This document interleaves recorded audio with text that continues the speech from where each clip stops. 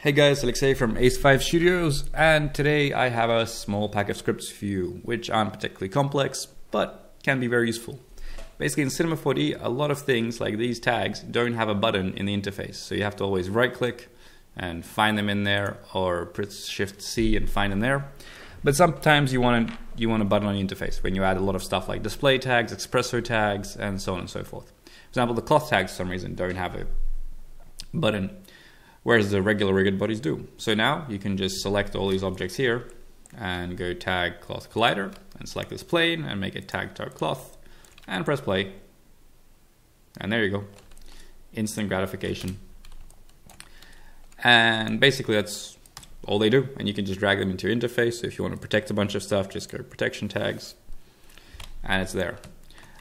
To install them, just download the zip file from the link below and go to Edit, Preferences, and press Open Preference Folder, and then go Library, Scripts, and just drag your stuff into here, or into a folder here, however you like it.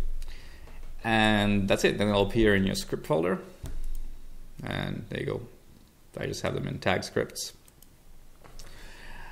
And that's pretty much it. It's just, I see a lot of people asking for it, so I thought, why not share it and make it easily accessible? Don't forget to check my website for more free tutorials, free rigs, some of my premium rigs. If you buy the arms and legs pack, you're supporting me for just 25 bucks and you get a bunch of rigged arms and legs. Yeah, I'll see you guys next time.